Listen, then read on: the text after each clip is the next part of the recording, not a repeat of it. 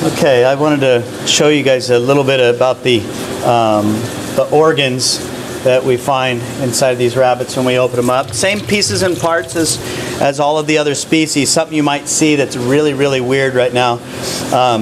These lungs have been removed from the animals, the lungs and the hearts, and you can still see the hearts beating. Well, obviously, it doesn't require a brain because they're not connected to the brain.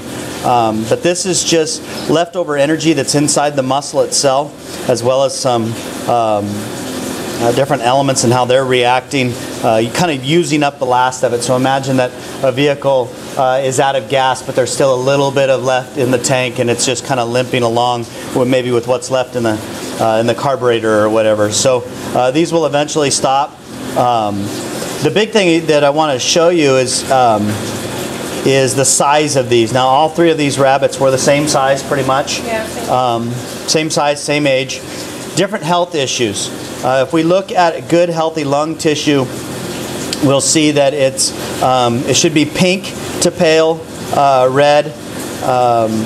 It should be clear of any spots or lesions. This set of lungs right here actually is really spongy, and it's spongy because there was a lot of air in the lungs, but also we can see some areas that are kind of dead, and see those kind of purpley areas. Those are areas where the animals had pneumonia, and pneumonia is something that we see a lot in animals that are in confinement situations. You know, air quality changes from time to time. They get a little bit of cold. We're constantly looking for rabbits that have runny noses and the sniffles and sneezes and those types of things. Respiratory issues happen. This is look at the size of the heart in relationship to the size of the lungs on this rabbit. This rabbit had been sick a few times. You can see the little lesions that are on there. You can see that it kind of looks like little pock marks and that type of thing. Nothing that you would condemn the carcass for. You can see the difference in the lung tissue there. So this is totally not normal, but not unsafe. This is not a food safety issue. This is just a matter of this animal had pretty heavy pneumonia at one time.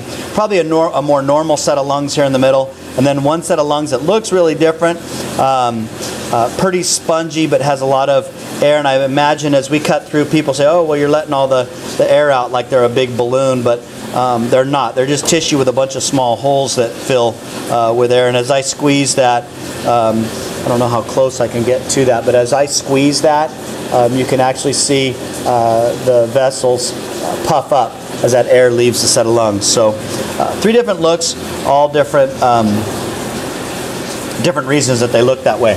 Last set of intestines that I want to pull out just a little bit closer up. You guys can see what all this stuff looks like. We'll start at the top and work our way down. If we look at the top of the tract, here's our esophagus. That's where all the food gets pushed down inside the stomach.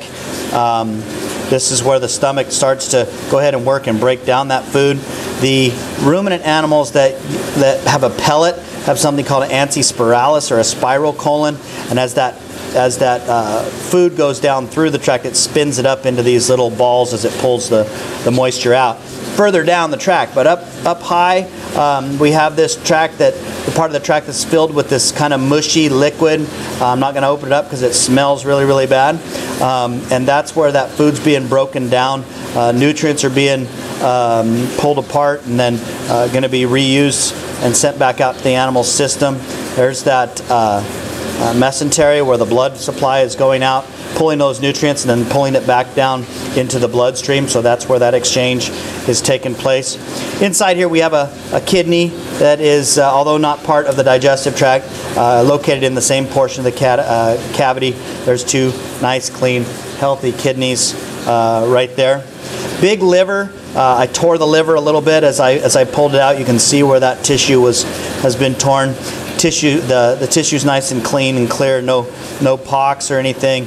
Gallbladder looks good dark color. They used to use the gall from beef cattle and put it into shampoos because the gall actually works to break down fats, which is what you want a shampoo to do, is take the fat out of your hair. So just a little bit of a history lesson there.